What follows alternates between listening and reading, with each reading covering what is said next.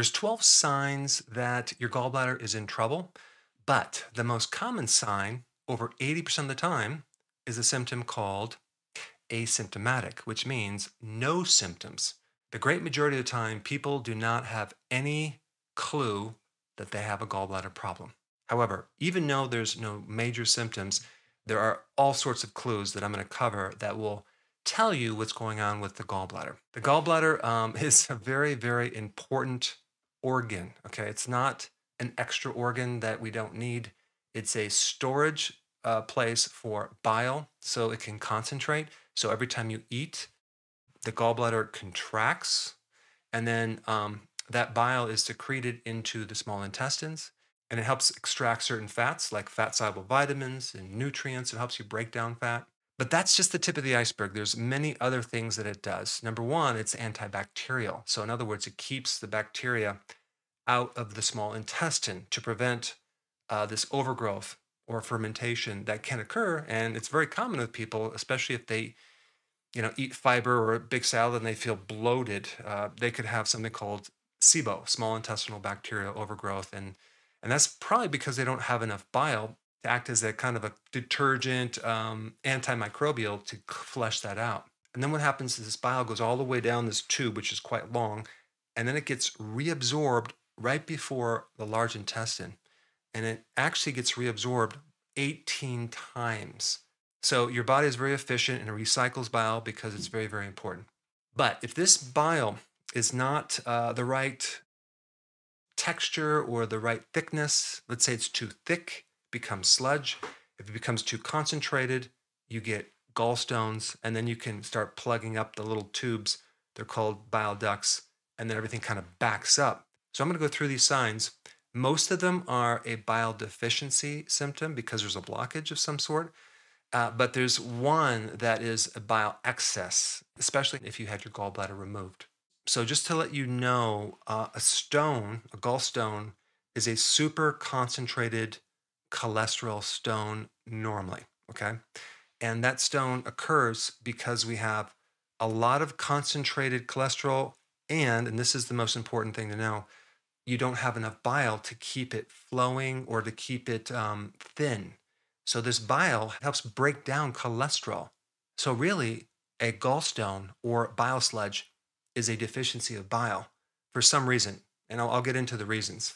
So anyway, this sludge backs up or it plugs something up or it obstructs something, and because these little tubes can distend or stretch, so they have stretch receptors, and when they stretch too much, it can create something called visceral pain, which can feel like a deep burning or gnawing or tightness underneath the right rib cage. It can also definitely make you feel nauseated.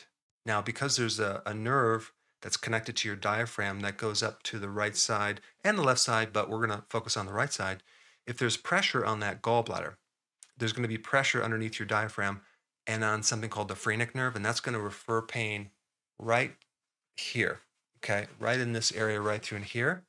And it can literally create a tightness to the point where it can pull these vertebrae out of place and pinch the nerve and actually cause pain down the right side. I've seen it so many times in practice. It can also back up the liver and cause the liver to kind of get congested and cause pain in the back part between your scapula and the spine, in the rhomboid muscle, right back over here. And I've had that for probably 12 years. I didn't know what it was. I would get it adjusted because I was a chiropractor. Probably had, I don't know, maybe 5,000 adjustments, and it would give me some relief, and then it would just keep coming back over and over and over. So anytime like you go to a chiropractor and you get treated and you have to keep going and keep going, suspect there could be something else behind it, like referred pain, usually related to something you're eating or some digestive issue. Now, you can also have a blockage as it crosses over into the pancreatic duct and cause pain on the left side too. So whether it's the left side or the right side, suspect gallbladder or bile duct sludge. And there's another really good clue to know that you don't have enough bile, and that would be the color of your stool. Normally it should be brown. When you lose bile, it's going to become more light, like a pale color or even a gray color.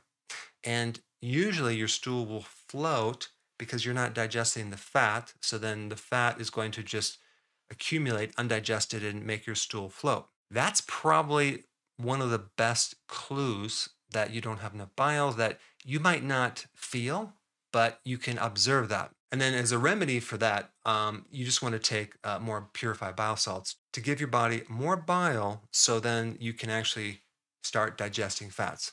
Another common symptom would be itchiness. It could be anywhere in the body, and many times it's at night for some reason. Now, the next one is different. This one is too much bile, which normally happens after you have the gallbladder removed. And then now we don't have anywhere to control it. So now they're just a constant trickle. And sometimes it can actually be too much. And so that symptom would be diarrhea, watery stools, and no control over your bowel movements. And with that problem, you're going to have to go to the doctor and they're going to give you a certain medication to slow down this bile production. Another sign that you have a gallbladder problem is that your urine is dark, yellow, or it could even be a brown type coloring because part of your bile is a waste product of your red blood cells. And so it can cause a different color of the urine and stool. If there's a stone involved and it's backing up the bile into the liver and out through the skin, you can develop jaundice. So that's where your skin is yellow and the whites of your eyes are yellow as well. Another symptom would be vomiting. I mean, just think about it. If you have a blockage in your bile ducts and it's backing up into the liver, you're going to have a sick stomach.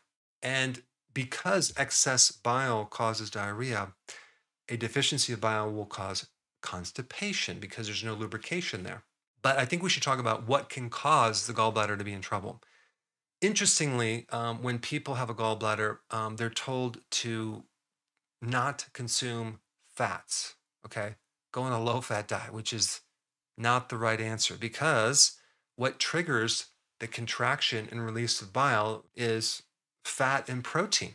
So when someone goes on a low-fat diet, okay, they're at risk for developing gallstones. And so if you have gallstones, taking a little more fat is not a bad thing. It's going to increase more production of bile. Another common thing that can cause this problem is birth control pills or the spike in estrogen from being pregnant or any type of estrogen therapy. Another thing would be high levels of cortisol. That could be from stress or it could be from the drug prednisone. Insulin is another cause. If you are on a high carb diet and you have high levels of insulin, you're more susceptible to having gallstones. And this is why a lot of diabetics who are basically probably doing too many carbs have more problems with gallstones.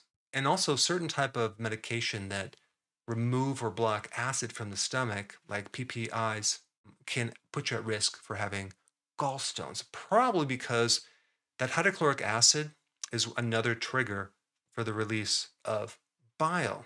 Because as that protein and fat is going into the stomach, it's going to tell the liver to let's go ahead and make sure we have enough bile that's stored in the gallbladder to be able to digest this fatty piece of meat. So if you're removing the acid from the stomach, you might not get the signals. And so in some people, the way to actually get the bile back is to fix the stomach, add more hydrochloric acid in the form of betaine hydrochloride. So it's important to have a full knowledge of the gallbladder and all the potential causes so you could, find out what your cause is and then tailor make it to what caused your actual problem. Because as you can see, there's a wide range of things that can cause a problem with this. Now, there's an interesting relationship between melatonin and bile. People that have low melatonin, they have enhanced cholesterol turning into histone. Now, in Chinese medicine, they use bile salts to help reduce fever. Bile salts can also be used as an anti-inflammatory. Bile salts can help you get more absorption from the fat-soluble vitamins, vitamin A, D, E, and K. And bile salts can also help prevent the excessive growth of microbes to keep the microbes in check. What do you do if you have some of these problems?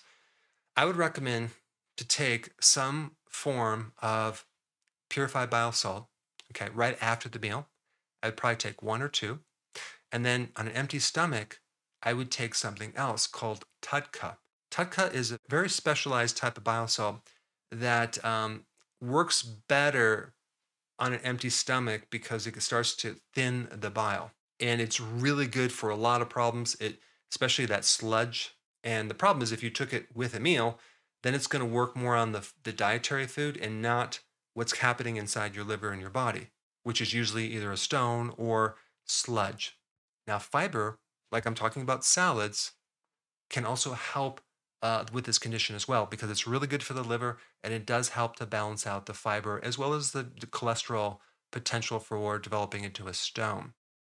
And lastly, don't go on a low fat diet. I already mentioned fat and protein increasing the production of bile, but I didn't mention this. Ketones, which are a byproduct of fat, can also help contract that gallbladder. So ketones can help increase the production of bile as well as the gallbladder contracting to release the bile. So now that you have this information, there's other causes of bloating other than the gallbladder being an issue. And if you haven't seen this video, I think you'll be quite interested.